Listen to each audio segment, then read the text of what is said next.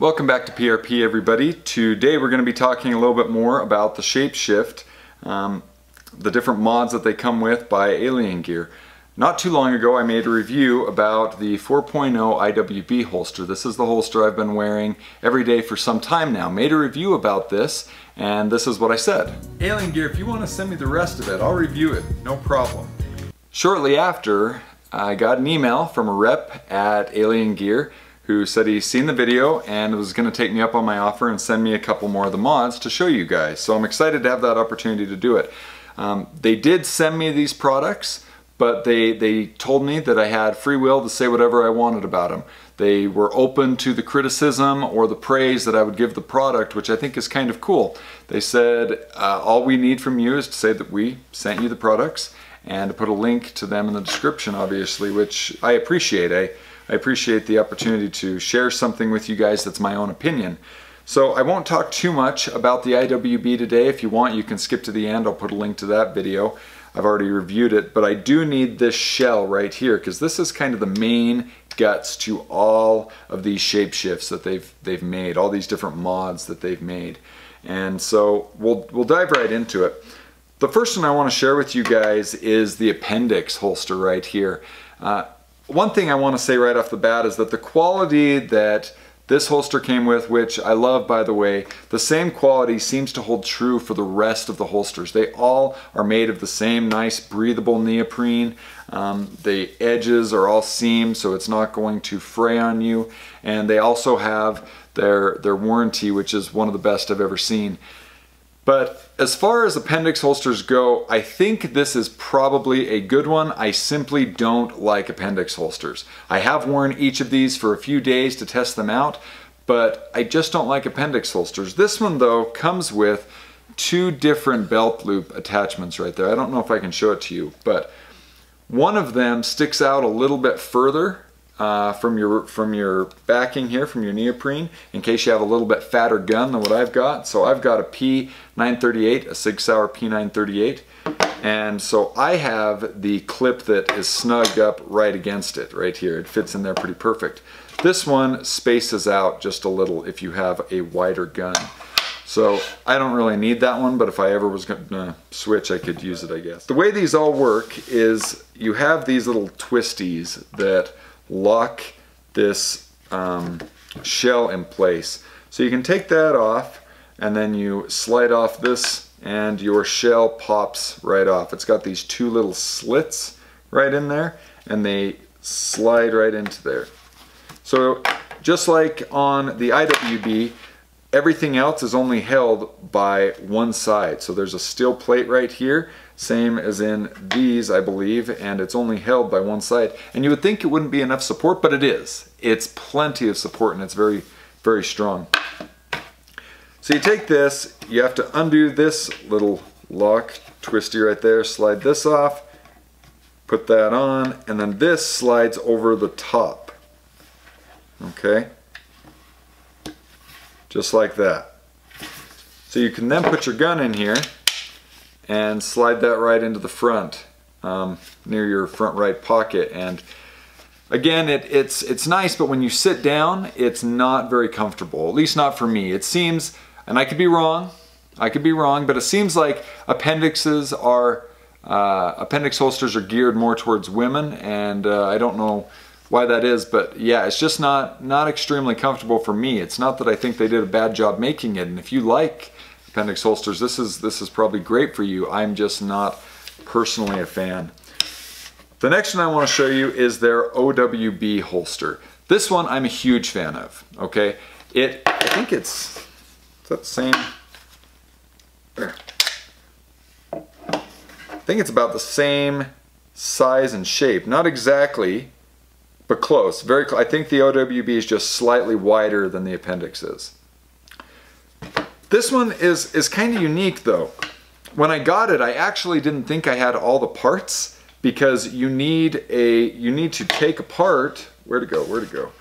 You need to take apart the rear trigger guard and attach it to this piece in order to have this function. And so I've got to throw out credit to them because I didn't like that I was going to have to take this apart each time. So I messaged them, I sent them an email, and I said, hey, I would like to just buy a separate back trigger guard to put on my OWB holster because I don't want to have to take it off this every time. They just sent it to me. I don't know if, they just sent it to me. They sent it in the mail and they said it's all taken care of, here's your invoice, and the charge was $0. So that was impressive. So I actually have this on here all the time, but I don't think that's how they come. AlienGear can correct me if I'm wrong. But normally on this one you would have to take this lock off, slide this rear trigger guard off, and then it has this little nut right there and bolt. I don't know if you can see that. Can you see that? It's got this little tiny bolt there that sits in there and screws tight to this nut. And that you have to do that every time if you ever want to use this OWB holster. And I didn't want to do that. That seemed like a big time killer and would make me probably not wear this one as much as I would want to if I had to do that every time. So they sent me a separate one. Maybe they'll send you one, maybe they won't. I'm not going to speak for them, but if you want to make it a little easier, you could just ask them to purchase this particular piece, and I think it makes things simpler. When you put the shell onto the OWB, getting this particular locking twist off is a pain. I mean, it's like you can't get your fingers in there, so you almost have to, I don't know, sometimes I have to find something else to push it to get it open. It's kind of hard.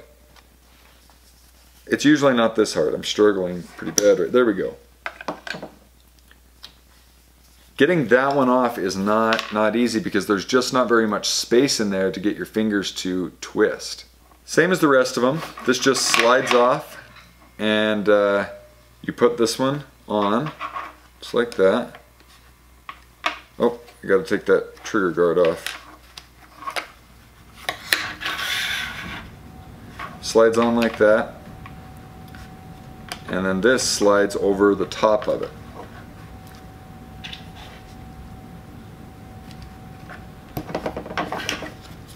Then, and I probably should have done this first if I'm being honest, but your trigger guard right there with the other belt loop attachment just slides on, and it locks as well. See that? So it's not attached on this side at all. Okay, that can bend freely. Wearing this, I did notice this slightly overhangs. Can you see that? Which made it somewhat difficult to get my belt in there. It just was tight. But I loved how solid this was on my side. It stayed with me. It bent and kind of contoured with my body because this bent a little bit in and out. And I was a big fan. I feel like if you were open carrying or just out camping or doing something like that, this is solid. Really like it.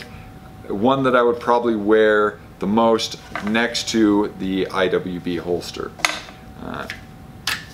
But this one probably takes a little bit of assembling as well. So you have to take that into account. The last one I'm going to talk to you guys about is the ankle holster. And to be honest, this was the holster I was most excited to get and review, and I'll admit it's kind of different. It's not exactly what I expected. I know that they recently came out with this, and so they're probably going to do some tweaks to it in the future, but it's a little different. It's got a lot more pieces to it than I thought it was going to have, and it's big. It's got a lot of material as well. When putting the ankle holster on, you first have to slip this over your heel and strap it over the front of your shin. This then on the side has a little pocket that you can slide this plastic piece down into. It's stitched at the bottom really well, so you don't have to worry about that breaking through, but I will say as I walked around with it all day, it would slowly put pressure and a divot in the shoe that I was wearing at the bottom. This is to keep the gun upright and stable so that your gun isn't flopping around or sliding down. It always stays at the height that you originally set it. One thing to show you is wearing this with tennis shoes, you could move it a lot lower. If you're wearing boots, you can move this higher so the gun sits a little higher up on your ankle. You can't wear any boots that are cowboy boots or things like that, just regular boots, that's what I'm talking about here. So you can wear shoes that have slight high tops to them. This is the problems that I have with this particular holster. One, there's a lot of material. I noticed while wearing this, my ankle got really warm. Other holsters I've worn, even the IWB, don't really notice it, almost forget about it. While wearing this one, I noticed it all day long. Whether I was sitting, standing, walking, running, I always knew that this was there. And it was warm by the end of the day. I could always feel the heat radiating from this holster. And it's because there is a lot of material right there. Most of this, or going around your ankle, has 2 layers of this neoprene, and the neoprene's thick. You know, it's thick, durable stuff. You can see the thickness right there that protrudes. And these are regular pants that I wear every day, and I don't feel like they're tight or form-fitting. They're just regular jeans, and most of the time I could see this gun. If I had it moved all the way to the bottom, it was less noticeable, but I even noticed while wearing it out and about to work, people giving me glances at my ankle, which is not a normal place that people look. They obviously noticed that something was kind of off right there. So I think you would have to have somewhat baggy pants to be wearing this holster and people not notice, because I wear pretty normal jeans and I think most people noticed. With that said, I just want to thank AlienGear for supplying this stuff for me to review. I appreciate you guys most of all for being here. Without you guys, I couldn't make videos like this, and that's what it's all about, is you guys. So I appreciate you being here, and we'll see you on the next episode.